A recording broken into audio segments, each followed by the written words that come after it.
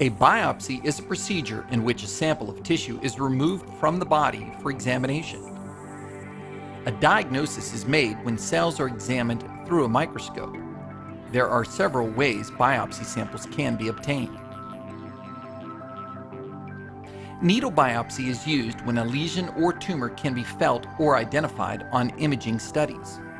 During the procedure, a thin hollow needle is inserted into the lesion and guided by X-ray or ultrasound equipment.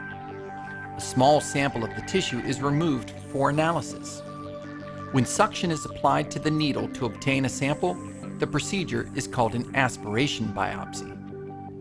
An incisional biopsy is performed when abnormal tissue is not directly accessible by less invasive methods, or when a larger specimen is desired.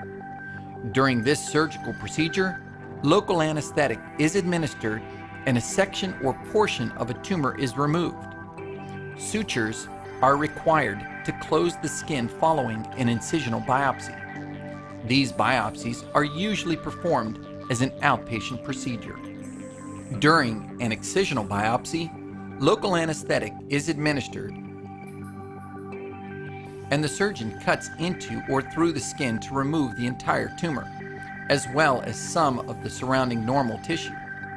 In some cases, removal of all abnormal tissue at a site completes the need for diagnosis and treatment. Following tissue removal, the incision is closed with sutures.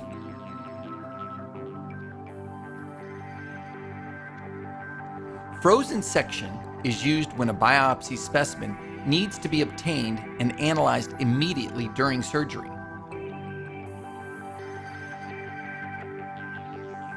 Frozen section analysis may be necessary to determine whether the tumor or abnormal growth is benign or cancerous, if more tissue is needed for diagnosis, if the cancer has spread or metastasized, if all the cancer has been removed, and if the surgical margins are free of cancer.